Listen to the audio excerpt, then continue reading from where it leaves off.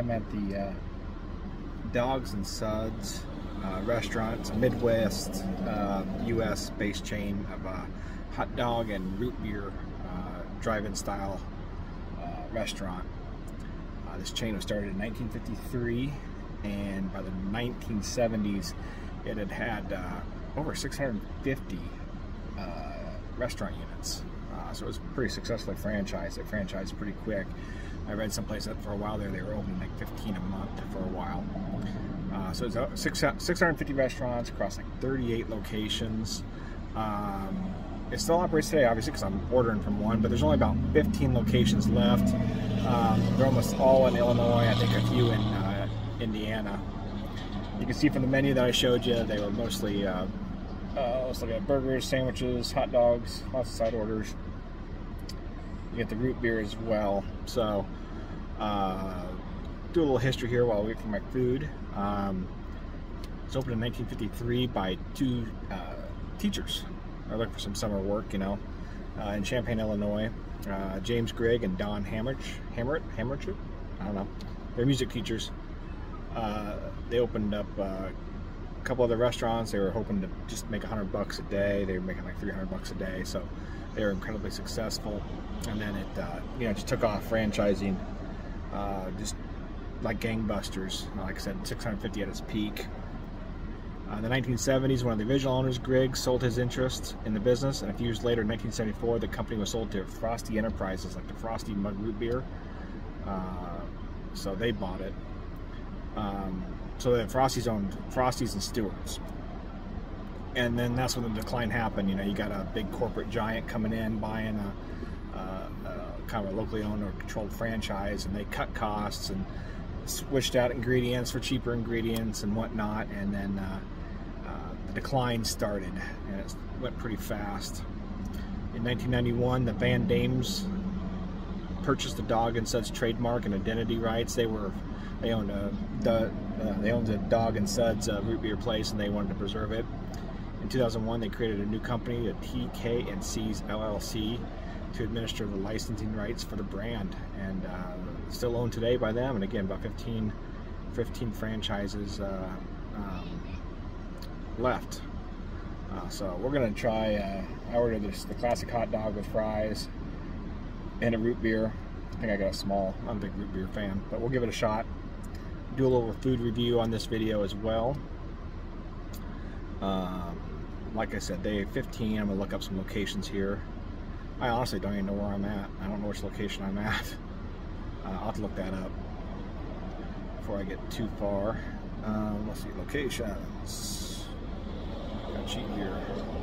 We got one in Arkansas, one in California, 1, 2, 3, 4 in Illinois. I'm not sure where I'm at the Illinois one. I'm not sure where. 1, 2, 3, 4, 5, 6 in Indiana. Well, looks like 5 in Indiana. One's a food truck. They got 3 in Michigan, 1 in Ohio, and 1 in Wisconsin, and they're still looking for licensing opportunities. I'll show you this one. This one's pretty old, franchise one, very classic drive-in. I don't think it's their star location in the whole franchise thing. But let's figure out where I'm at real quick here. We'll pull up the map.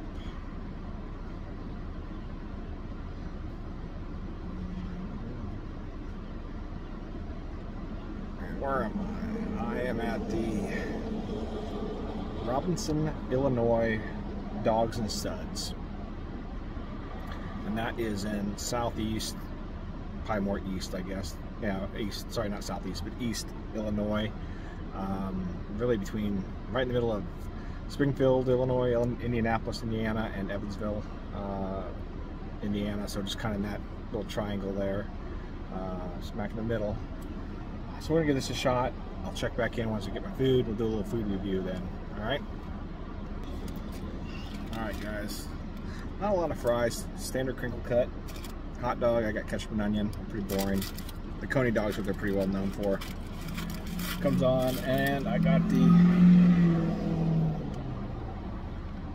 I guess that's a small mug root or small root beer in the frosty mug. So we'll start with the sip of the root beer first.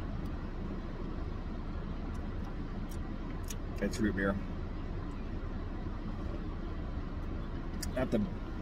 It's good. I'm not the biggest fan of root beer, but it's good.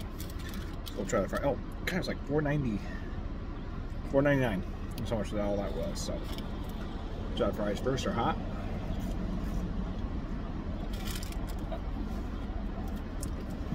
They're pretty good. Put a little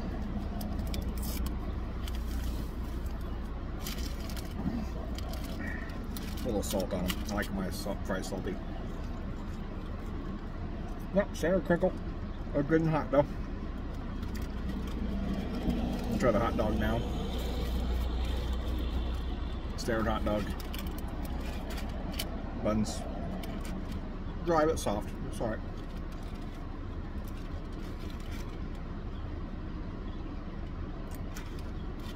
Pretty standard hot dog. It's good. I like it a little hotter, but I mean, it's hot. I like it hotter. $4.99. You get standard fries, standard hot dog.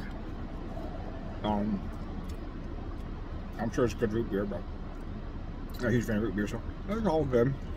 Price is right. Feed your family here.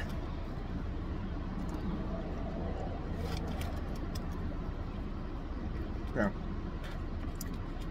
Onions are good. Alright, so one more sip of that root beer here.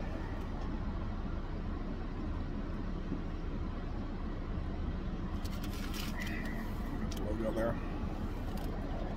If you can see that logo or not.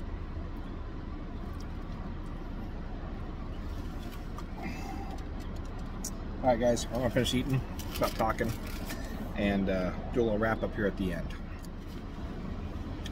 Alright guys, I killed it. I ate everything.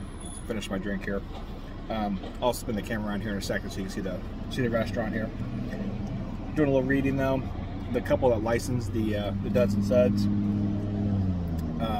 they have they got a company now. They bottle the root beer as well, and it's available in a lot of different grocery stores and convenience stores all over the place. So I'm sure the root beer business does better than maybe the restaurant business, but they're keeping it alive, a little tradition. So we'll give them props for that. We'll turn the camera around like here in a second so you can see the restaurant and see what this one looks like. It needs some cleaning and some work. All right, there's the menu, guys. I got the hot dog basket for $4.60. That includes the fries and a large drink. It came to $4.99. Comes with a little tray. This thing does swivel. I don't think the intercom worked. I pushed the button, she came out, but the speaker didn't work. So looking at the restaurant, you can kind of, it needs a good power washing and paint and some scraping. Kind of just that old drive-through though, hasn't been really worked on too much. All right guys, it was good. Dogs and Sud in Robinson, Illinois. One of about 15 locations left out of a chain that once numbered over 650. All right guys, thanks.